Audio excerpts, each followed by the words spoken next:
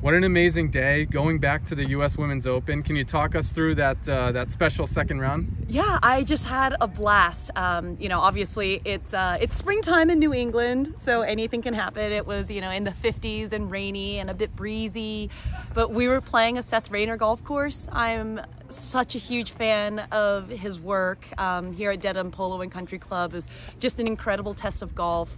And I was just having a blast, you know. I mean, I had a great pairing. I had a great caddy in Patrick Loper. I was just enjoying myself because it's not every day you'll be able to get an opportunity like this.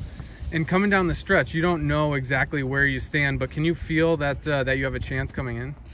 I just told myself, just continue to give yourself chances. You know, there was an incredible round first thing, you know, in the morning round, and I knew that there were going to be a number of really good golfers that are competing and contending. So I just said, just give yourself a chance. And then I sort of sat there and thought, you know, by way of the fact that I have as much experience as I do, AKA I'm old, I figured that I was going to have a good chance as long as my legs didn't give up on me. So.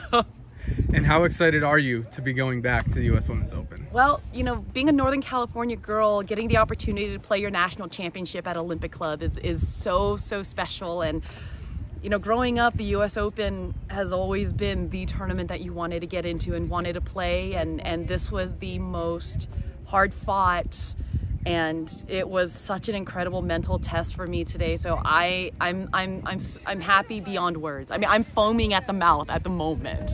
Well, thank you for the time, and you have all of Massachusetts behind you now. Hey, thank you. I would love to be an honorary masshole.